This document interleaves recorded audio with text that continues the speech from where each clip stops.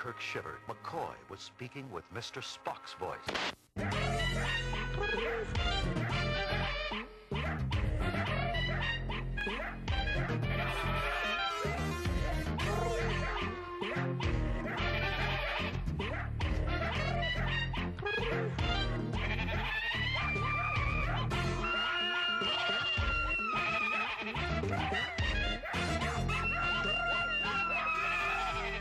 The Spud Goodman Show. Greetings, I'm Spud Goodman. Welcome one and all to my program. I fully expect you to be a satisfied customer after sitting through what we have in store for you tonight. For starters, how about Drew Carey? Well, you're probably saying, yeah, how about him? Well, he's on the show. I hung out with him. And now you're probably saying, Drew's pretty cool, but what the hell ever happened to Donnie Most? You know, Ralph Malph from Happy Days? Well, you'll find out as I spent some quality time with him too. Musically, you are in for a treat because we have for you the one, the only Elvez. So stay tuned, why don't you? Spud, Darcy here has come to me with a fabulous idea. She has a suggestion for juicing the show up a bit. Oh, really? Darcy never mentioned anything about this to me. Oh, Spud, honey, we didn't want to burden you with small details. Mr. Larson and I know that you're the star of the show, and we have to keep your mind free of distractions. That's right, Spud. Anyway, Darcy has a suggestion for changing the tone of the show. You know, warm it up a bit. Everybody knows that Rosie O'Donnell is killing all the audiences with this nice thing. Yeah, I've been studying her show, and it's clear to me that Warm and Fuzzy works. You know, I figure with a little tweaking, we can tap into some of Rosie's audience. God, if we could get 2% of them, we could triple our ratings. Now let me get this straight. You want me to rip off someone else's act. Spud, honey, I think that in show business, it's called influence. Yeah, like there's anything original on TV these days, you know? I mean, let's face it, Rosie is ripping off the mommies. Darcy, I gotta tell you, I'm a little hurt here that you didn't run this by me first. Look, Darcy was going to, but I asked her to keep a lid on it, you know, till the three of us could talk together. Yeah. I mean, she's quite a gal, Spud. Yeah, I'm well aware of this, all right? Hey, I'll just see you a little later. I gotta get out of here. All right. So, do you think he's buying into this? I don't know. I still think it would have been better if I could have talked to him alone. Nah, he's fine. He'll be all right. By the way, you busy for lunch? No. Spud has to leave to get the oil changed in his car at noon. Great. Here's $5. Why don't you hop on down to Subway and pick us up a couple sandwiches, all right? All right? Hey, I'll be waiting here for you. Sure. And hold the mayo. Thanks a lot for taking a little walk with me, Mrs. Goodman. I think I'm going to feel a lot better now. It'll all work out, trust me. I know it will. We are all blessed with special people in our lives. A good friend is something to treasure. Well, I should have known that someone on TV who doesn't even know me could ever be my best friend. I know. Just call me stupid. Well, you've learned a valuable lesson. Next time you see an ad for the Psychic Friends Network, you'll know that they're not your real friend. What best friend would ask anyone to buy $3,000 worth of lottery tickets? I really thought I was going to win, Mrs. Goodman. When my psychic friend told me that I was going to be a millionaire in 72 hours, you know what I did? I rushed right out and I put a new accordion on layaway. Just call them and tell them you miscalculated your finances and won't be needing a new accordion at this time. I really wanted that new accordion, Mrs. Goodman. I mean, last night I laid awake the whole night thinking of that accordion. And I just can't believe my psychic friend would lead me on like that. I mean, the $3,000 was all I had in savings. Sometimes you have to beware of false prophets. I say, stick to your horoscope in the morning paper.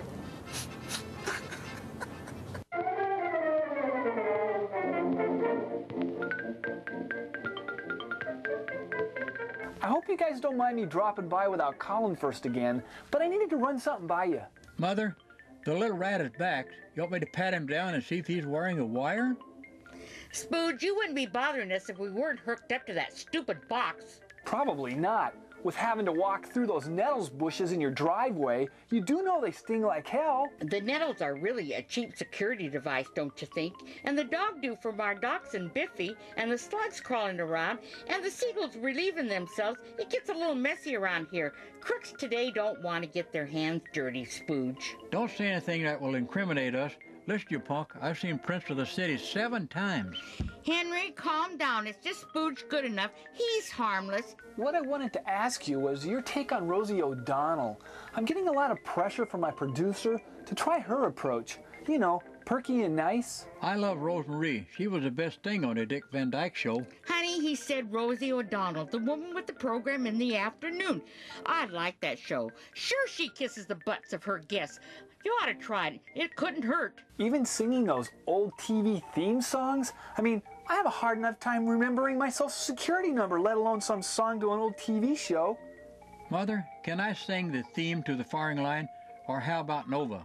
Henry here is a big supporter of PBS. I could never pull this off. I mean, nothing against Rosie, but it's just not me. What do you got to lose? You know you're going to be canceled. We're not the only Nielsen family that hates your guts. You could do a lot worse than to have Rosie O'Donnell as a role model. Okay. Thanks for the input, I guess. I'm out of here. Mother, if my watch is right, the seagulls should be circling the property right about now. Let's look at that joker getting pelted. Good thing he's wearing a hat. Drew Carey and musical guest El Vez when we return. What can you say about someone who looks like the guy who changes your oil at Speedy Lube, but has become a massive monster TV star? Okay, maybe he couldn't make Aaron Spelling's starting lineup, but he's doing more than all right. He has a book that's been out for a while that you may want to check out, Dirty Jokes and Beer. Here he is, Drew Carey. All right, Drew, I got to tell you before we get going here. Okay. With my show, we don't have a lot of major musical productions to open the show. I mean, I'm lucky if I get the damn name of the program up on the screen. Are you willing to slum with me for just a second? I'm slumming, baby. I'm with you. All right, let's roll. I love the slum. All right, now I've always dreamed of having to do my own book signing, but the problem is I hear they make you write the book first. That's the drag part, yeah. So when you wrote this book, Dirty Jokes and Beer, did it cut into the free time? I mean, that must have been a drag. Yeah, I wrote it I wrote a lot of it the first week of May till June 15th, and it was actually to the end of June, and 14, 12 hours a day, writing. No ghostwriter? No ghostwriter. Did it all myself. That's for the record. We have that on tape. No ghostwriter. Right, super. I didn't want to pay the money. No, that's yeah. Hey, did the publisher get on you to toss in a few explosive bombshells about the sex life, or did they tell you tone it down? Because I hear they do either one. They wanted to tone down the dirty words, and they warned me if I put the sex stuff in there, they wanted me to tone it down more than anything else. And what'd you say? I toned down a couple things they were such minor, stupid things, they just made me mad. I toned down a few things, but it's pretty much exactly the way I wanted it to be. Really, I wish I could tell you what they asked me to tone down, but I can't because we're on TV. But it's the Spud Goodman show. You can pretty much do anything. Oh, really? That's They wanted me to change. They didn't like the word. Is that right? Yeah, I changed maybe, it to even for Jam. the Spud Goodman show, I don't know if we can say that, but we just did. I changed it to Beaver Jam, All right, and they were there you okay go. with that. All right, yeah. super.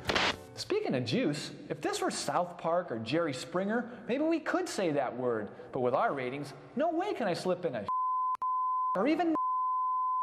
Is it a lot easier now that you're a big star, I gotta ask you this, to meet women? Because I've heard that it really helps, the social life, to be really successful. Now, go figure. It does. Is that true? Yeah, it's really amazing. It doesn't help you have sex more, but it helps you meet the girls. At least the opportunity to get your toe in the door? Yeah, I mean, you get to meet them and say hello and go on a date and stuff like that, but everything else, you're pretty much on your own. It's pretty much the same way as it was when I was in high school and college, which is nothing. So you're still facing a grade at the end of the day? Right. All right, forget that. Hey, do you have any plans to turn the book into a TV movie of the week? Maybe have Tori Spelling as an escort service girl or something? What do you think? Oh, the poor little escort service girl with the heart of gold. Is this book going to be a movie? Are we going to see it? No, they could turn. There's some short stories at the end. They can make those into movies, maybe, or a couple of them, maybe, if they could stretch them out. But I don't think the rest of the book really goes like the 101 joke. They can't.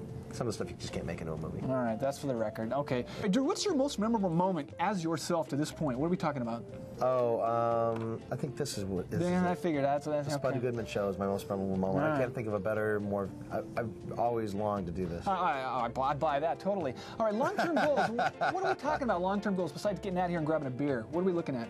I have no long-term goals. I want to keep doing the show, my contract's up, make my little money, and then I don't know what I'm going to do. Maybe sit around. You think I could sit around with you sometime too? Yeah. Maybe take some of your stale food thrown away on the. Obviously, you guys get good food at ABC, right? Great food on the show. Warner Brothers. It's a Warner Brothers show, and Warner Brothers, we get really good food in the back. Yeah. I should tell you what food's like in Cable Hill. But that's another topic. There you have it. Bagels. Do they get a lot of bagels? Bagels. You wish. Rolls? We're talking Wonder Bread crust. Anyway, all right. The man is Drew Carey. The book is Dirty Jokes and Beer. Check it out. I highly recommend it. All right? Thanks, Bud. I'd heard and read a lot about our musical guest tonight, but I must say, I was unprepared for his amazing performance. You may want to check out his CD, G.I.I. Blues, on Big Pop Records. It's very cool. Here he is, Elvez.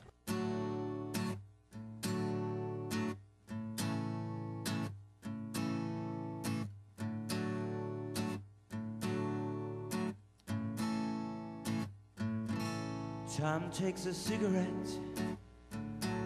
puts it in your mouth. You pull on your finger and another finger, then your cigarette. The wall-to-wall is calling, it lingers, then you forget. Ho, ho, ho, ho, you're a rock and roll suicide. There must be lights shining brighter somewhere. Got to be birds flying higher in a sky more blue. If I can dream of a better land where all my brothers walk hand in hand, tell me why, tell me why, tell me why won't my dream come true? Whoa, why? There must be peace and understanding sometimes. Strong words of courage that will blow away the doubt and fear. If I can dream of a warmer sun, whoa, keep shining on everyone. Tell me why, tell me why, tell me why won't that sun shine through? Wow! We're trapped in a cloud with too much rain. We're caught in a world that's troubled with pain.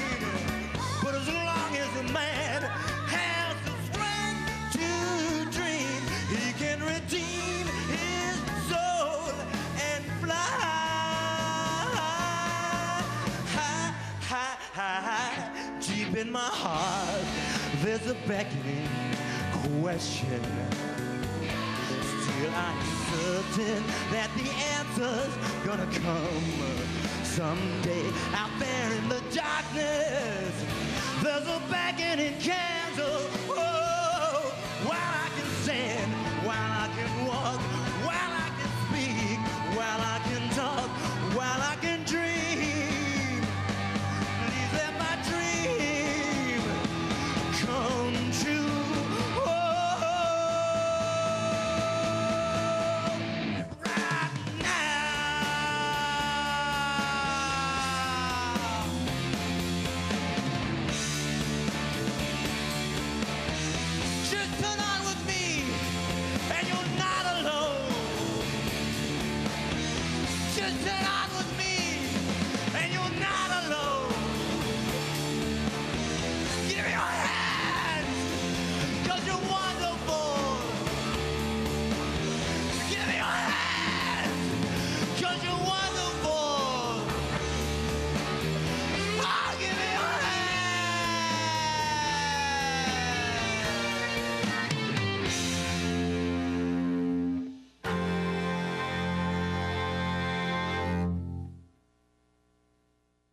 TV legend Donnie Most, right after these messages.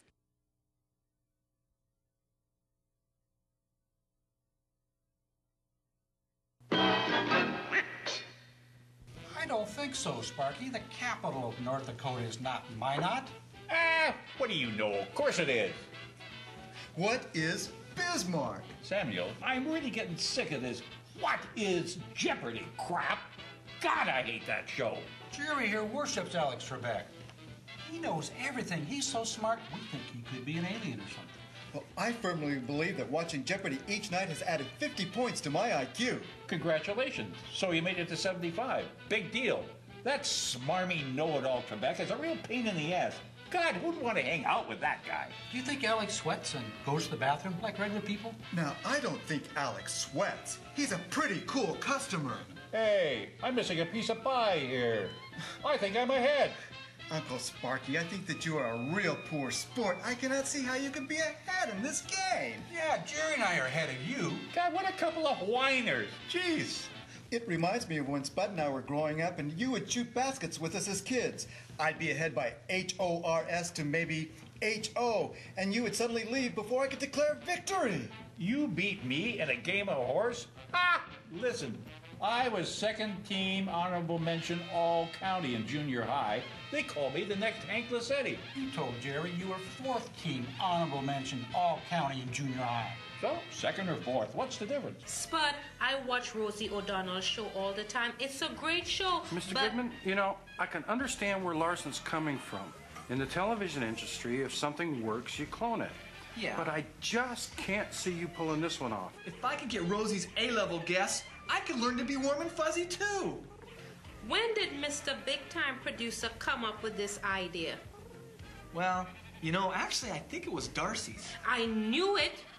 I told you about that woman, Spud. She is going to destroy you. You know, I've been trying to tell you that she and Mr. Larson and, you know, they've been kind of seeing each other and... No, look. I know she's been hanging out with Larson, but that woman is madly in love with me. She's just watching my back. Hey, did I tell you guys what she gave me for our 5-month anniversary? A brand new set of golf clubs. She thinks if I learn how to play golf, it could really help my career. He may have pulled a Terrence Malick and dropped out of sight for a decade or so, but he's back now and in fighting shape, I might add. Say hello to Donnie Most. All right, Don, now you were a seminal figure in a lot of people's lives as Ralph Mouth on Happy Days. Was it a burden? What do you think?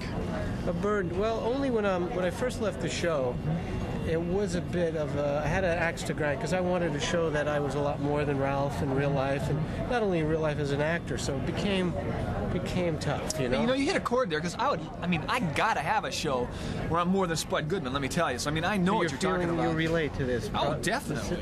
You know, but the irony is that the public out there is totally open to seeing me in other roles. But the industry, they don't give the public any credit. They think that they're all a bunch of idiots or something. You know, like you have the imagination of a one-year-old. They think we're all idiots? That's unfortunately the industry. That's their outlook, you know. So we have to prove to them otherwise, don't we? Do we? And we can do it. All right. But I have a lot of faith in you. This is unbelievable. Donnie Most says he has faith in me. A live human has never said this to me before. I'm feeling a real bond growing here. Maybe he can adopt me or be my big brother and take me bowling and stuff. Now, hey, it appeared that Ralph's wardrobe was fairly consistent. Plaid shirts and kind of the early prototype Dockers. Did Gary Marshall, he got off cheap with the wardrobe cost, didn't he? You're right. I never thought about that, but that's where he was saving his money. You know, that's why he's a rich man. I'm betting that Donnie still has Gary's phone number.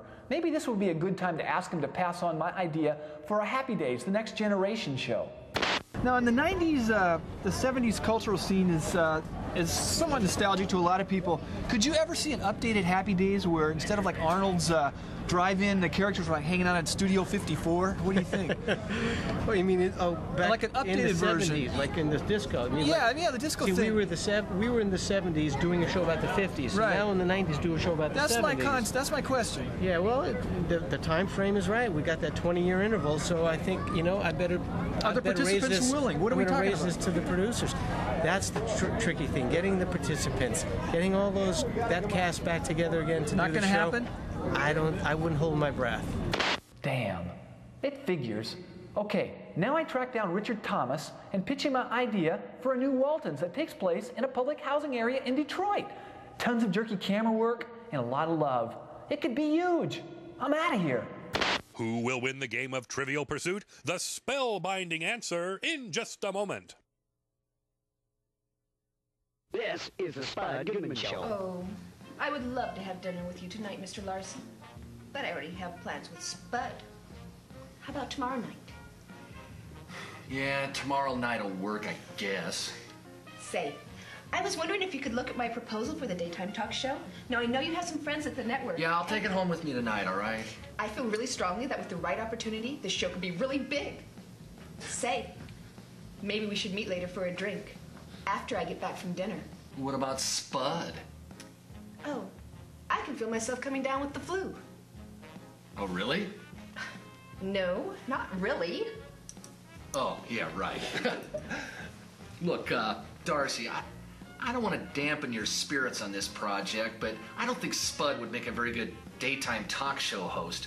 I mean, he drives the housewives away in droves. Women hate him. I've even got some research here that could prove it. You want to take a look at it? I am aware of Spud's appeal to females. Mr. Larson, I would host the talk show. You, huh? Yeah, I guess I could run it by my buddy that's in development at Fox. I mean, you never know. Really? Oh my God, that would be great. Okay, here's an easy one. Who invented the microwave? Ooh, good question. You know, I think I heard this on Jeopardy just last week. Only a moron wouldn't know this one. It's on the tip of my tongue. Time's up. God, I can't believe how stupid you guys are. Oh, like you knew the answer. Yeah, what's the answer? Herbert Sorensen, okay? Herbert Sorensen. I think you cheated and peeked at the answer. There's no way you knew that without cheating. Hey, it's a good thing we're not living in the days of the Old West. Otherwise, you two would be laying on the ground with a .45 slug between your eyes.